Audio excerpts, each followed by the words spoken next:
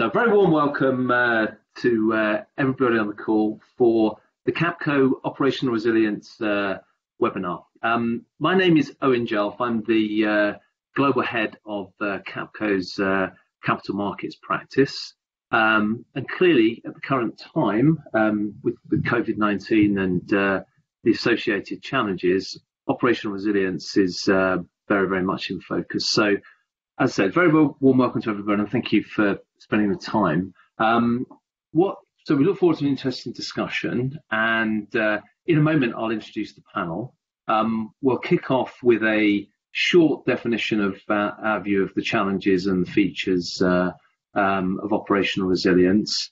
We'll facilitate a panel discussion, allow time for some Q&A, and then we'll close, and we'll take obviously the full hour to do that. So let me quickly introduce the panel on the next slide. So these four individuals will be debating the subject. It will be moderated by Patel, who leads our finance risk and compliance practice based in London. Will Packard, who is our operational resilience head from Capco, will kick off with the overview and then obviously provide his perspectives. I'm delighted to welcome Emmanuel Marois, who is an associate director within AFME, focusing on this particular issue, as well as Gerhard Wheeler, who is a retired brigadier from the Army, who is very focused on this subject and the logistical challenges around that. So I guess without further ado, please let me hand over to Will, who will take us through his initial views around operational resilience. Operational resilience talks to and it is about how firms respond to events and manage the resulting disruption so as to kind of minimize harm to clients or any impact on the functioning of the markets and the viability of the firm. It's not just about business continuity planning, much more end-to-end holistic view of a firm, its customers and the market in general, right? So I think if it's about looking at events and how would you cope with them, I think we take a very current and real life example of COVID. I wouldn't necessarily say it's something that would have been in the regulator's mind at the point, but it's a question we'll debate with the group later on. But the whole point is to look at the PRA and FCA's regulation that will come out, looking at it from a market perspective, but also the customer perspective. So it's about really doing what's needed to protect customers and the market, right? So without further ado, I'm going to move us into the panel, and these materials will be shared afterwards. So if there are any questions or if you want to read a bit more, please feel free to reach out to any of us on here. But before we go into the panel conversation, so I've got some questions together where we'll take the panelists through and get their views and input into it. It's based on conversations we've had with clients and colleagues on this topic. We've got a couple of supporting slides because I have been kind enough to share a couple of the questions with the panel so they have a bit of a preview. But in the meantime, please feel free to send through your questions via the Q&A function, and I'll try and get through as many of those at the end when we have Q&A. And if for any reason we run out of time and can't, I'll make sure we come back to you individually with responses to any questions that have been posed. So before I do get into the first set of questions, we had a couple of pre-registration questions, which it will be good if we kind of take a pulse check on, right? So the first question we asked was, what is the biggest single cause of service disruptions? Options were external factors, capacity management, process control failure, human error, hardware issue, cyber attack, software application issue, third-party failure, change management, or pandemic. So for those of you dialed in who don't unfortunately have the ability to see the results, the top three in reverse order were external factors at number 3. Pandemic, interestingly, came in at number 2. And a clear winner by some margin was process and control failure. So look, to get this up and going as a conversation with our panelists, why don't I start with the first question? So, why are regulators taking such an interest in operational resilience? Emmanuel, if I can ask you to go first, please. Thanks, Ed. These are really interesting results, and interesting to see process control failure coming out as number one. So, regulators have always had a keen interest on the resiliency of the financial sector. The financial sector is often considered a national critical infrastructure and therefore regulated to uphold a certain standard of operation. In some respect, the wave of regulation that came out of the 2008 global financial crisis made sure banks came out more robust and financially resilient, and they are today. But indeed, when you look at some of the results in the survey and when you look at the horizon, the risk landscape firms are facing today seems a little bit different. Risks are dynamic and evolving quickly, like cyber threats, technology disruption, or third-party risks. So what the UK regulators are saying is that even with well-capitalized firms, a major cyber attack, for example, could render your whole operations and technology ideal. And this, for me, is the key point in the UK's approach. It takes stock that no matter best preparations or intentions, disruption will happen. Therefore, how are firms planning for the unthinkable and ensuring an orderly management of disruption? This places a new lens on the approach where firms are asked to think about the impact of disruption on customers, other firms, and the market, and how firms can minimize this impact. Excellent. Thanks for that, Emmanuel. In the interest of time, I'm going to move on to the next question. So, Emmanuel, thank you for that. To follow up on that, is the approach of the FCA and PRA identical? I appreciate it's a bit of a leading question, but it'd be good to kind of get your views on this, please. No, thank you. And I think that's a great question. What we can say is that overall, the FCA and the PRA's approach is very much aligned. Both authorities have released their consultation papers at the same time, alongside that of the Bank of England. And these publications were supplemented by a joint policy statement, a letter basically, that was co-signed by all three authorities, where the ask is broadly the same. So identify your important business services, set impact tolerances for those important business services, map the people, the processes, and the technology that support their delivery, and finally, take appropriate actions like scenario testing to remain within tolerances. However, when we look at the detail of the PRA and FCA consultation, we can see that they are not fully identical.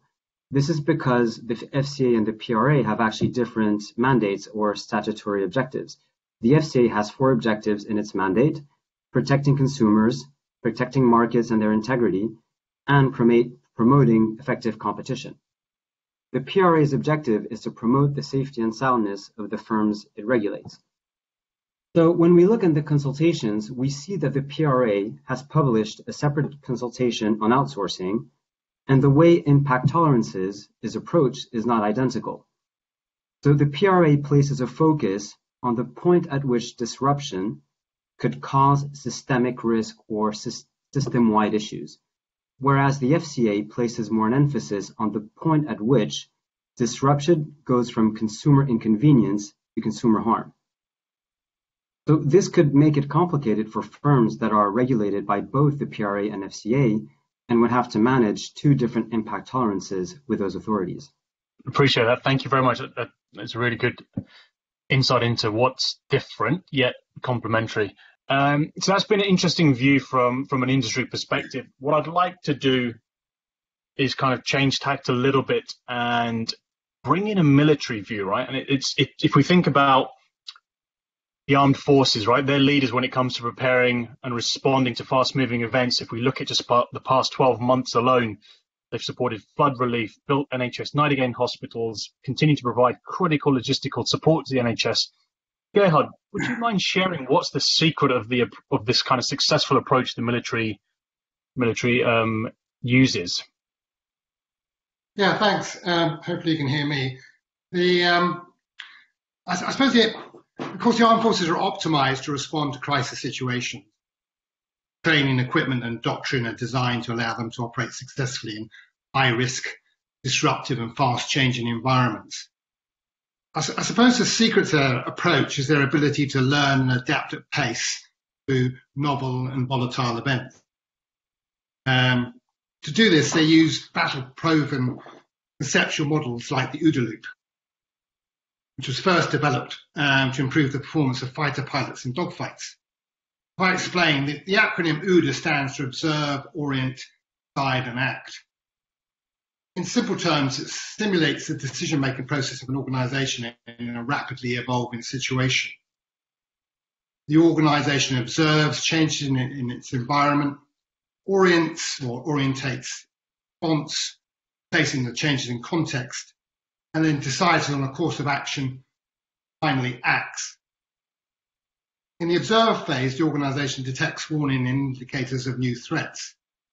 So, for example, a military force might pick up a social media report that a car bomb has gone off in the city centre. Key to the observe phase is not only the ability to pick up new signals, but also to verify them. So perhaps the social media posts about the bomb could be verified by a traffic camera. Even more important to verification is the ability to pick up weak signals against the noisy background. So using our illustration, a patrol might have spotted a parked car in an unusual place before it blew up, so giving an early indication, picking up that weak signal. So that's the observe phase. The next comes the orient phase, or orientation. This is where the warnings and indicators are analysed and put into context. First step of this is really to triage the information received. If a new event, like a car bomb, could affect others, then the priority is to communicate upwards, downwards and sideways before analysing the situation. So in our bomb example, a control centre would immediately tell all the units in the city so they can be alive to the threat of other bombs exploding. Once the triage is done, the organisation makes deductions by drawing on local knowledge, planning scenarios it's already done, using its experience and any intelligence being able to pick up through other sources. So, for example, how well does the incident fit our normal operating response? Are the streets in the area wide enough for recovery vehicles? Do we know of any other threats? What are the likely second and third order effects? For example, do we need to reroute traffic in the city? The organisation then confirms what resources are available. For example, do we have enough ambulances on standby? Do we need helicopters? But once all that process is done and it's understood the situation in the orient phase, comes the decide phase. This third phase, in some situations, will just result in just one course of action, like evacuate a building. In others, they'll need to develop alternative courses of action, like do we send a large force in to cordon the area and retrieve a vehicle and get people out, or just a small force that focus in just on getting casualties out. It'll look at those courses of action, weighs the pros and cons of each one, and then make a decision. Finally, the final act is act. This is where a decision is turned into a plan and implemented. The results of the plan and lessons learned are then fed into the initial observe phase, and the loop starts again. Starting the process again is critical because the situation will have changed. Key to the approach really is to cycle through that loop, the OODA loop, faster and faster until you are able to regain the initiative. That you are in control of events rather than the events being in control of you. I don't think OODA works very well for long-term activities like procurement programs because it encourages managers to keep changing requirements and assumptions, but it's ideal for crisis management. Thanks, Gerhard. That's very interesting to see, as you said, in such a fast-paced, rapid environment, how the military kind of responds to that. Okay, there was a second registration question, so we'll kind of look at that. The question posed was, what do you think COVID-19 would have fallen into the definition of severe but plausible beforehand? Now, the yeses have a resounding 3/4 with over 3/4 of the vote, with 78%, and no at 22%. So our audience clearly has a strong view on this. But Emmanuel, can I ask you, both the PRA and FCA have a requirement around a severe and plausible event. But what do you think they had in mind, as COVID-19 wasn't on the radar back then? So Emmanuel, if I can ask you to respond first, please.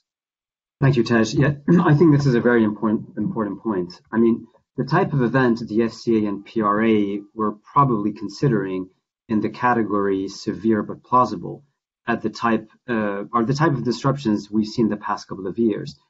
Things like cyber attacks, which by no means are an easy risk to manage if you think of a non-Patel WannaCry. Technology failures like the ones that happen at TSB and RBS, and an increase in the number of failures due to third-party suppliers. So these are the main type of findings that are reported in the FCA's 2019 business plan. The key difference, however, with COVID-19 is that the current event should probably be classified as an extreme scenario rather than a severe scenario. And this is because pandemic plans were rehearsed by the industry before, but not to the scale and duration that we've seen so far. COVID-19 is by all means a global event.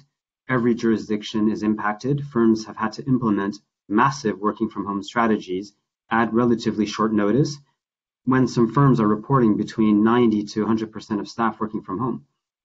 And against this backdrop, the market has seen historical volumes of activity due to high levels of volatility. So firms have in effect had to do more with less. And at this point in time, we can't say COVID is over. So I just like at this point to emphasize that the industry has done a tremendous job in keeping markets open. And this is a testament to the capabilities firms have implemented over the years, which demonstrate a robust degree of resiliency built in firms. Yes, Will, thanks. Yes, we can. So would you like to go after that, please? Yeah, absolutely. I think I've got kind of two points to make on this one. I think the first one is that I cannot imagine that sitting back in December, anyone was really expecting somewhere between a quarter and a half of the world's population to be locked down 3 months later. So I would be amazed if this is what the regulators had in mind when they were drafting their consultation papers. And it's also quite interesting. If you look at the PRA's paper, they talk about the scenario testing. And quite rightly, they don't expect firms to be able to cope with absolutely everything, from a kind of a minor technical outage to a significant state-on-state attack at a major financial center. So that they accept that firms should test scenarios and that they necessarily won't pass all those scenarios. What they want is to see a clear thought process in terms of an approach, in terms of how they actually come up with the scenarios, what those scenarios are, and graduate it to see when the firm goes from being able to cope and maintain its services without breaching its impact tolerances to the point where effectively it just can't cope. And I think firms have actually coped well with COVID-19, but part of this is because generally they had somewhere in the order of 6 weeks to prepare for their actions, and you saw quite a lot of various, in early March, firms, there was kind of a range of responses that firms were adopting, remote location, etc. And largely they've moved now, or they moved very quickly to get everyone as far as possible working from home, and then typically one major site where they're actually controlling access and really minimizing the number of people who have to be there, and for those people who have to be there, minimizing the amount of contact they have. Okay, thanks for that, Will. I think, Gerhard, if I may, what would the military view as a severe and plausible event, right? Because the military would do a lot of planning. What would fall into that category from a military perspective? Yeah, thanks. Well, I suppose someone like me is used to doing disaster planning. I can think of plenty of scenarios that are severe and plausible, but it would be impossible, I suppose, for a financial services company to plan to cope with by itself. A major cyber attack like we saw almost happened a few months ago against the NHS, which would completely make it impossible for the NHS to operate properly. A nerve agent attack like we saw the Skripal poisoning in Salisbury, where the nerve agent was what was left of it was left in a perfume bottle, which could have gone into the water supply and killed thousands. A terrorist dirty bomb on a container ship. I think all these things would be very difficult for a private company to be able to deal with that type of event without major state support. So somebody who comes from outside, I look at the word severe and plausible and say, surely plausible not only means reasonable that it might happen, but also reasonable that a company is able to put mitigating action in place. So, to me, severe and plausible for a financial service company would be some of the things you discussed earlier, which is power cuts, cyber attacks, things like that, or a local issue like a Legionnaire's disease, not dealing with something in which the whole of the state has to get involved in order to make sure that it can still operate. Apart from obviously being able to do whatever actions it can do with state support. Does that help? Yeah, that's very, very insightful. Thank you. I mean, just to add, my start point would be to look at what local resilience forums or the National Resilience Forum have on the risk register, and then work out what it would be reasonable for you to be able to do, or what a regulator would say would be reasonable. Yeah, no, that's interesting viewpoint. So appreciate that. Thank you. So before I go to the next question, we're going to have an interactive poll, right? So for those of you online, you'll see appear highlighted in the blue on the right-hand side menu above the Q&A icon. The question for those of you online to respond to is, are the regulators going to adjust their approach in light of COVID-19? Please choose from yes or no and then submit your answer. As you can see, the poll is now live. That will hopefully appear on everyone's screens that are online. So whilst the audience are responding to the poll, can I ask Emmanuel and Will, do you think COVID-19 is going to modify the regulators' approach from what they had published in the consultation papers in December of 19? Thank you, Tej. I think this is a great question. I think the UK authorities and regulators around the world, and firms for that matter, are actively looking at COVID-19 for lessons learned as an opportunity to understand the challenges the industry is facing and how firms are responding in basically a real-life situation. And what we've seen so far is that the UK authorities have revised their deadline for consultation to October 1st. So this gives the industry an additional 6 months to reply and consider considerations around operational resilience. We're expecting as well a statement soon to push out the implementation date by 6 months as well to end of 2021. And this is likely because authorities are aware of the current priorities and focus of firms, but it might be as well because they're keen to gather more insights on how firms have approached operational resiliency in the current environment. So with that being said, I don't think we'll see a significant change in the framework proposed by the PRA and FCA. We might see some very interesting feedback based on industry lessons learned from COVID, but at the same time, the framework proposed by the UK on operational resilience is agnostic to the type of disruption. It's, as Will was saying, it's an overarching approach defined around specific expectations. Do you know your important business services? Do you know your and your customers' tolerance to disruption? Do you understand what dependencies there are for their delivery? And are you actively testing, preparing, and learning for this? So I think it's still early days to fully grasp the lessons learned at the industry level on COVID, but further down the track, there might be some interesting insights and some additional light on those key questions. So to conclude, I don't think the UK authorities will revise their approach on operational resilience based on the way regulators have framed the conversation. But if anything, I think COVID has probably placed an even more greater importance on the discussion than it had before. Yeah, I think that's Emmanuel. I think you're absolutely spot on with that. And as you say, the operational resilience, the whole point of it is the approach is agnostic, and if you have to adjust, it materially for each different event, then it's not fit for purpose. I actually think that the approach the regulators are taking is reasonably sensible. I think one aspect though, which I think will be come into focus, are the second order effects.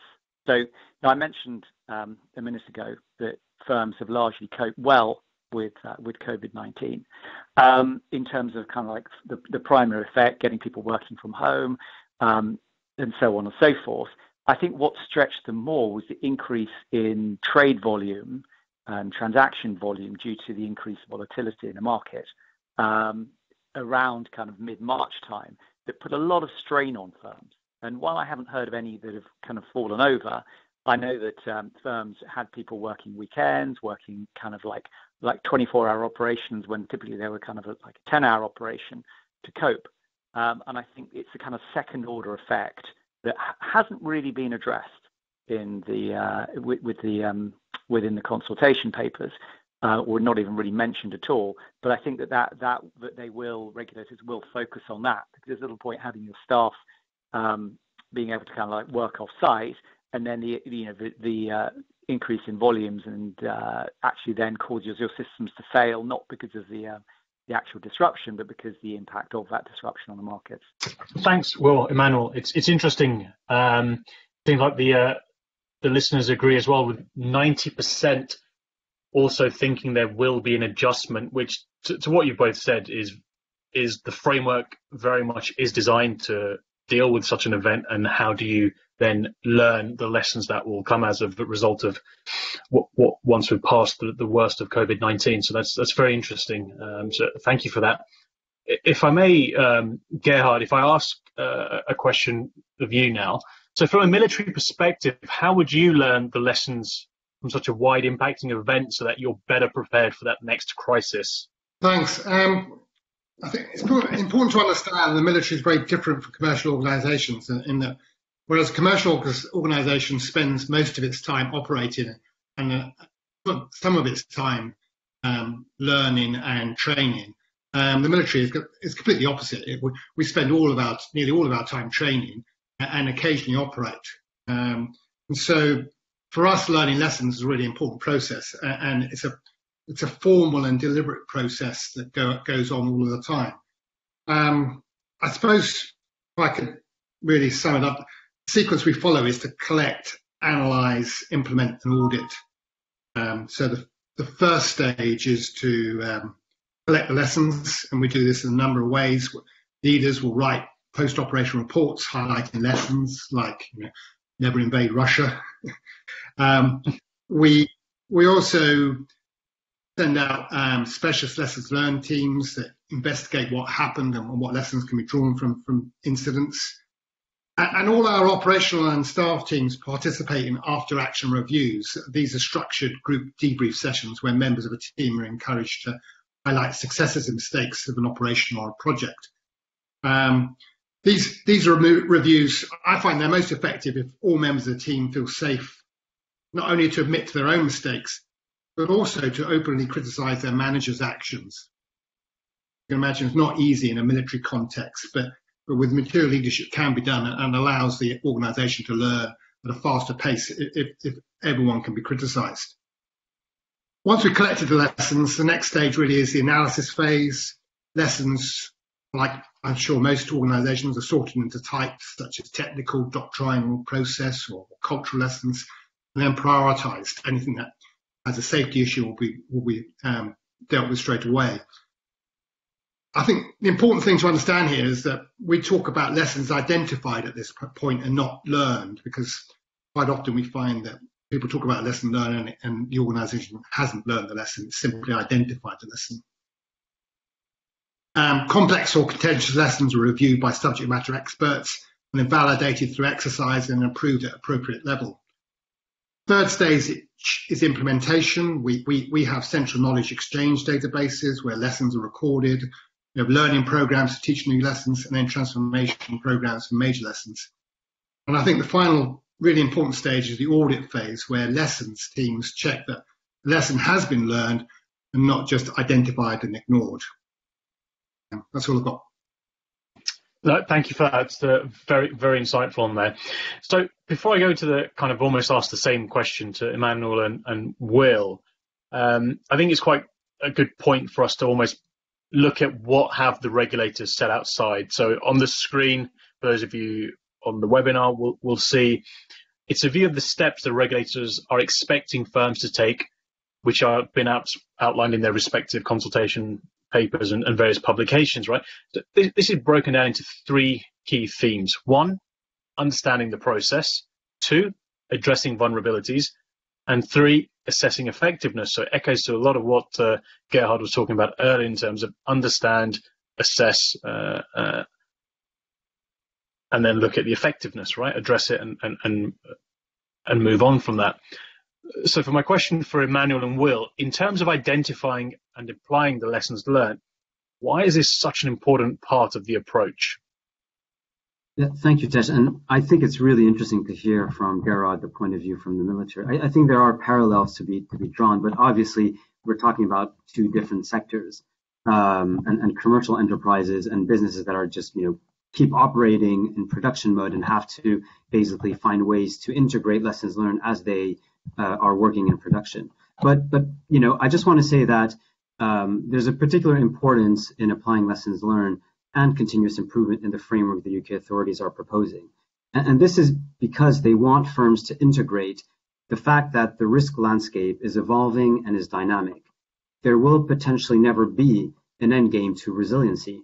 Rather, it will be expected of firms to continuously mature and evolve their posture and their capabilities to be prepared for disruption and any kind of disruption that could come in different forms like COVID, climate change or others. So in essence, the UK authorities are expecting that firms continuously prepare for disruption. And a way to achieve this is to proactively learn, looking at near misses, what other market actors have done right or wrong, and integrate those in their approach. So activities like scenario testing or simulations can potentially be very powerful tools to prepare firms for when things might go wrong. And Emmanuel, I'd go beyond. I think I'd go further. I said that operational resilience is never done. I mean, and that's the kind of, it's the whole be prepared motto. Is that the situation is dynamic. We live in a dynamic world. The threat evolves. The nature of events develops as well, and you need to have this kind of approach that is constantly asking, so what if, and how would we cope, and really kind of challenging. And I think the regulators are absolutely spot on here by actually saying that, in fact, every single year, every single regulated legal entity board has to sign off to say that they are operationally resilient. And that will then force them under the kind of the whole SMCR reasonable steps. It will force them to really take resilience seriously and, look across, not just in financial services, but other organizations as well, to make sure that those lessons are applied. I mean, one example from earlier this year, when it seems like a different age, when Travelex were hit by that ransomware attack in January, in the kind of back end, I think it actually maybe 31st of December, but effectively they were off the air into the first week of January, and they were hit by some ransomware, nasty bit of malware called WannaCry. Exactly the same software had been used to attack various NHS trusts in May 2017. And the question for senior managers responsible is, did you learn the lessons? Did you look across? Can you demonstrate reasonable steps that you looked outside, right across the environment, picked up things that potentially could have happened to you, looked then in more detail as to say, can this actually impact us? And then say, okay, yes, well, let's run a scenario test against that and see how we would cope. And that's why it's the whole learning the lessons. And I very much like Gerhard's decomposition of it into identifying and then applying the lessons. Because learning the lessons is such a kind of a bit of a buzzword, and you kind of hear it all the time. But actually, it's the kind of a rigorous application of like the identification and the application process that actually is going to improve firms' resilience. And just to kind of follow on from that, what do you think is going to be the most challenging aspect for firms in terms of complying with the regulations once they are published, and why? So, Emmanuel, if I can address that to you first, please. Thank you, Tej. I think this is an important point, and there are a few thoughts to consider from my perspective. So one area we're particularly concerned about from a policy perspective at AFME, and in discussion through our global trade affiliate, the Global Financial Markets Association, is that there's a real risk of fragmentation. And this is because we're seeing various jurisdictions who are now looking more at operational resilience as the next big thing, but are defining and approaching it in very different ways. This could potentially be a nightmare for firms with operations around the world and speaking to those regulators who have different expectations on operational resiliency.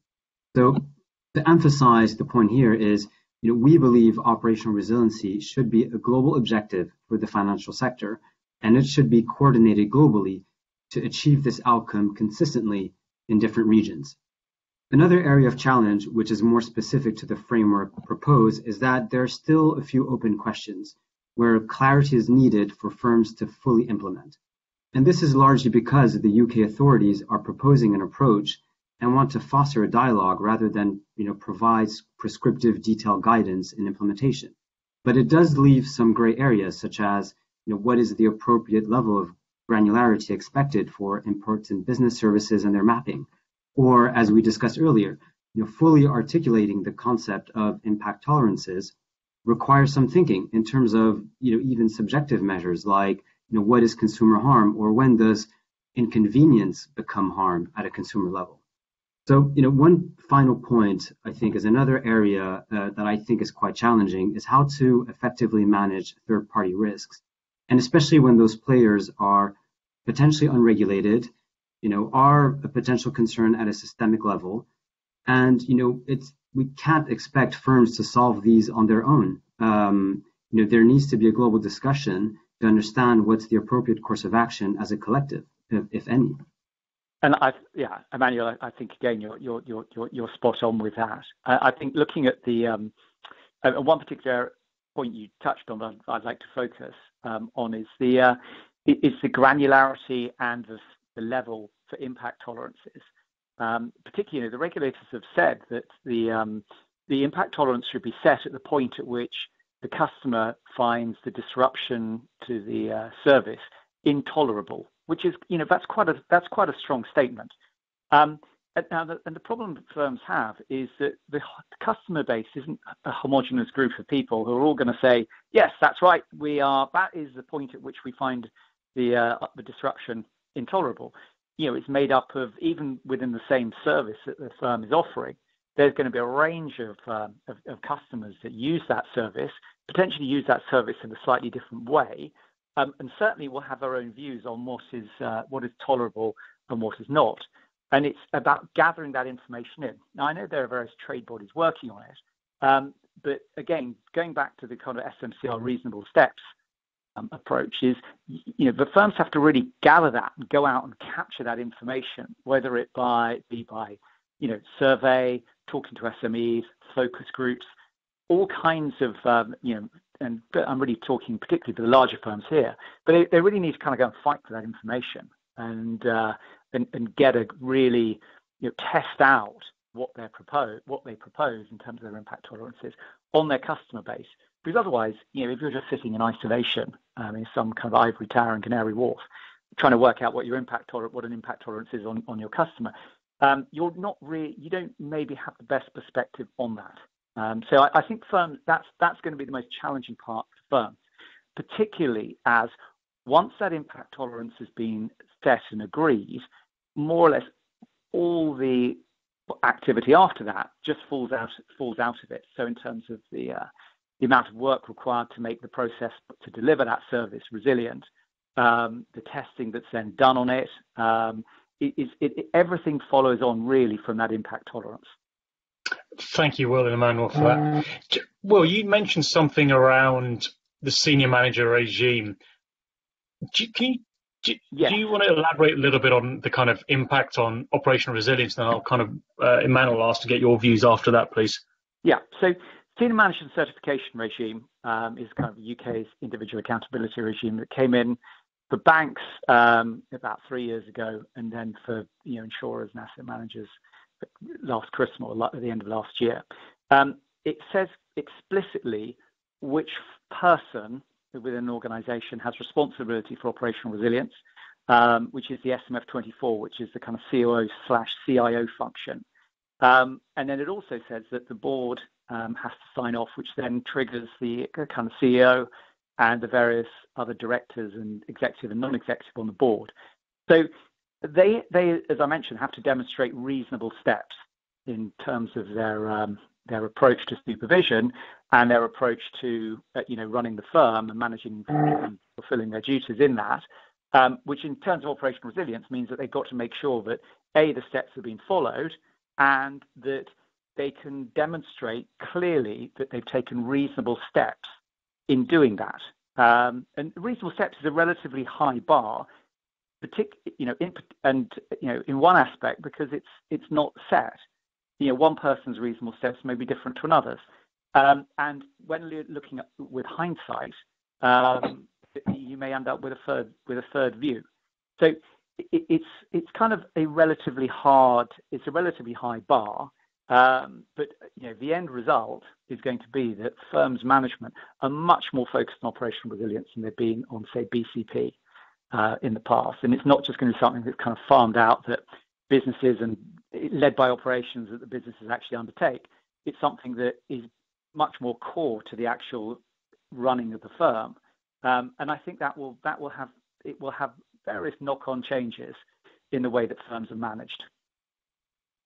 Yeah, well, I fully agree with you on that. And just to complement your points, I think, from a policy perspective, what we can see is that the UK wants a clear ownership and accountability of operational resilience within the firm.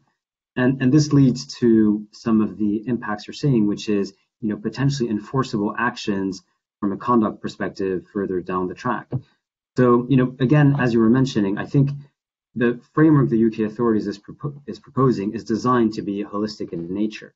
What authorities want to see a clear line going, top down from the organization, where the board and senior management have responsibility of this topic in the firm and are driving actionable decisions in the business lines to achieve specific client-facing outcomes. So, ultimately, the view is that the resiliency can drive good business outcomes for the firm and its customers, and it should therefore be discussed at that strategic top level to drive adequate investments and decision to support that desired outcome. Excellent. Thank you both for that. Now, look, I see there's quite a few questions that have been posted. So we've got 5. I'll try my best to get through all of them. So not in any particular order, but we've got one question that's come in. And Gerhard, I'm going to address this one to you if I may. So the question is OODA loop a recommended approach during any crisis, or are there other similar approaches like that? Yeah, thanks.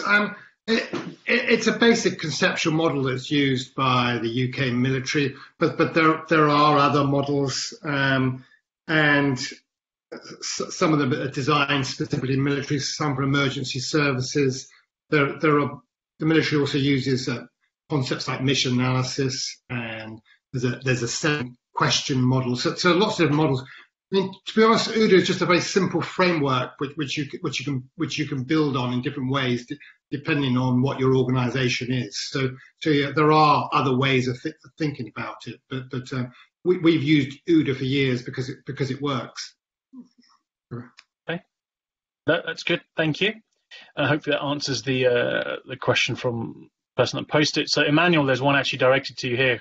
Makes it nice and easy to see who to give this one to. So it says, given the PRA focus on disruption and outsourcing, have you seen additional guidance questions from the PRA as a result of the pandemic on firms' offshoring presence and an ability to bring back functions onshore?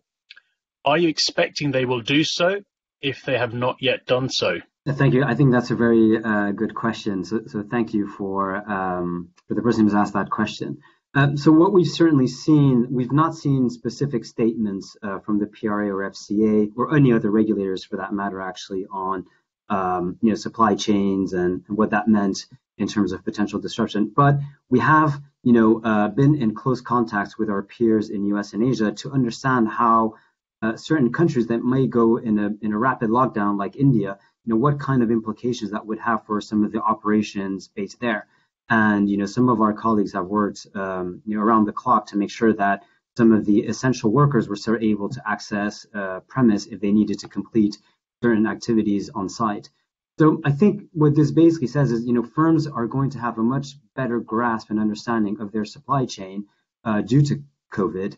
And this might go from some of their suppliers that may have been disrupted, or certain countries where some issues have happened. And I don't think for now we have a clear view from the regulators in terms of that, but I think we can certainly expect that they will expect firms to have done the homework on the back of those findings and made adjustments where needed. Thank you for that. Actually, you know what? A new one has just popped up. And Will, with your military background and now leading operational resilience for us, how best can executives pick up the military approach to dealing with a crisis? I think there are two sides to this, and thank you to whoever put in the question. One is through training. Organizations typically are very flat structures, partly through cost reasons, partly because it's a good way of getting ideas up quickly without too many layers of filtering management. But what they're bad at is rapid change and enacting rapid decisions, which are the sort of things that an operational resilience event requires if it's going to be responded to effectively. So firms need to be able to pivot from a kind of a flat management structure to a much more kind of vertical command and control structure very, very quickly. And that's only possible through training. And that training is both kind of conceptual. This is actually how firms should actually, this is how we need to organize ourselves to be able to cope in a crisis. It involves, as I see it, and I go with the kind of slightly Capco hat on here, applying the military approach, but also looking at the kind of behavioral science behind the operational resilience or behind decision-making under pressure and decision-making in crisis scenarios. And then the last part is practice. So rehearsing, and it's that practice, which is how, that's one thing the military do. They rehearse, they go on exercise, and it's something that firms need to do. You cannot expect to, wake up with a crisis and suddenly be able to expect managers who just haven't been trained and haven't been experienced to be able to cope with it. Although one thing that's kind of occurred to me is you've probably all heard the old saw about if you ask people, are you an above average driver, 95% of people say they're an above average driver. I would suggest the same thing holds true for managers. If you ask a manager, are you good at managing in a crisis? I think most of them would say, yeah, I'm definitely above average at managing in a crisis. Now, obviously, that can't be true. Neither of those can be true. And I think it's like anything else. If you haven't trained and you haven't practiced for something, you're not going to be very good at it. Okay, thank you. That's sound advice. Emmanuel, there's a second question on here which does follow up from the one you answered just previously around kind of location. I'll read the whole question out, but I think there's the kind of back part of it that you probably need to answer. So operational resilience has focused on location strategies, disaster location, follow the sun support, technology hubs, etc. With companies now seeing working from home as a real viable solution, do you think this will impact the location strategy? So I know you touched on that before. The pertinent kind of point to this would be, how do you think risks will be managed from data controls during working from home? Yeah, I think that's a very interesting point. And I think some of the lessons or findings that we found in how firms have managed coronavirus is that, disaster recovery sites were not really being used to respond to the crisis. And this is because, of sanitary hygiene measures, contagion, needs. And I think, in speaking with our members, I think this has certainly proven a point, which is that firms can actually operate with a significant amount of employees working from home. I mean, obviously, there's things that will have to be worked around that. Do employees have the right infrastructure at home to cope with the type of work that they're doing? Are there specific regulatory provisions which require physical things to be done? So there will be changes needed, but I think on the whole, it's definitely given some thinking to firms in terms of location strategy, real estate, and the future of the workforce, basically. Now, I think the question on risks is a very interesting one and quite different in the sense that, for example, when we spoke to some of our cyber colleagues, when the virus first, when plans were basically firms were working from home massively, there was an increase in terms of cyber attacks, and so we wanted to make sure banks were capable to deal with that. And basically, banks said, it's broadly phishing campaigns, very retail focused. So nothing major. I mean, they're obviously very engaged and top of their game. But one area that is posing challenge is the way that employees manage data in a home environment with, managing different things at home, their personal laptop, their work laptop. And is this creating different risk or different ways risk should be managed? And firms have basically had to spend more time on the perimeter, making sure that the environment in which firms operate is more secure, and sort of monitoring on the web or the dark web if there's data leakages or things that could highlight issues internally. So definitely the working from home is changing the posture and the way firms are managing risk. Excellent, thank you for that.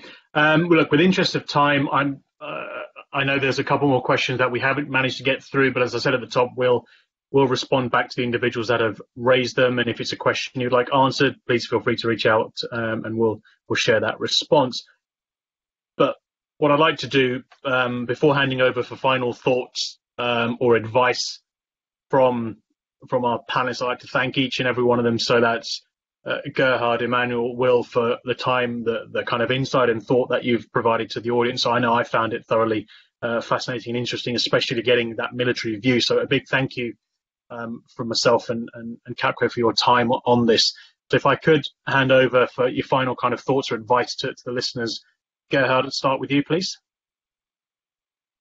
Thanks. Yeah. Well, just to add this idea of just circling through that OODA loop and how you improve it. I mentioned training, which I think is really important because people will be have human reactions like fear and confusion, and what they don't need to do is try and work out the process. That needs to be in their heads. Secondly, I think discipline is really important. It's not just a military thing. If you watch a Formula One team, you'll changing tyres you'll see how discipline is important. Much harder in a commercial setting, and you see it now. Just country when you get people to stay 2 meters apart and do what you ask them to do, and so you've got to think through how you motivate them. I think you need to think through leadership.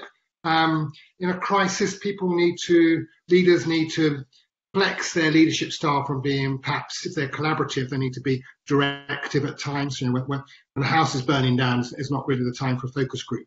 At that point, you've got to be quite directive about what needs to be done. And finally, I'd say you need a culture of initiative, really. If your junior managers feel that they are empowered to respond to incidents as soon as they happen, then a small instance won't turn into a crisis. That's all I've got. Brilliant. Thank you very much. Emmanuel, if I can ask for a quick kind of closeout from yourself, please. Yes, thanks. So for me, I think the main takeaway is that coronavirus has shown that operational resilience is here to stay, but there are still challenges in its implementation in the UK. I think we should also recognize the way firms have managed thus far an unplanned extreme situation and support the role of banks in the recovery phase. There will be a time for lessons learned, and those will provide interesting insights on what good operational resilience practices have looked like.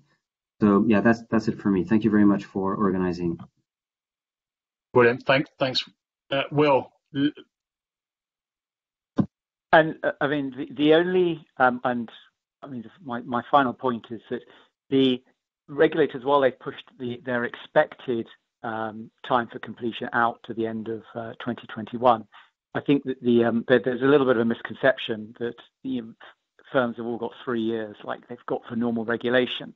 The regulators are expecting firms to, the larger, more systemically important firms, to be much further ahead in terms of their operational resilience preparations, and so it's something that is don't hang around, get on the case and get this done, because COVID-19 is going to make events, I think, more likely in the future rather than less, and the focus is on operational resilience at the moment, and firms need to kind of get on with making sure that they're ready. Brilliant. Thanks for that, Will, and again, thank you all for the panelists. Owen, if I can hand over to you for closing remarks. Yeah, thank you, Tej. And let me also thank all the attendees for joining today. We very much appreciate it. Obviously, we'll apologise for some of the operational resilience challenges. I guess the irony of that, given the topic earlier, and no doubt, Will, you'll be having a few words with your provider. But yeah, this is obviously an extremely topical subject, and one that will remain in focus at board level, frankly, in all the enterprises that everyone is associated with and we deal with day to day. So it leaves me simply just to thank our panelists. I think it was an excellent discussion, and hopefully there was some useful perspectives there for people to take away in their day to day.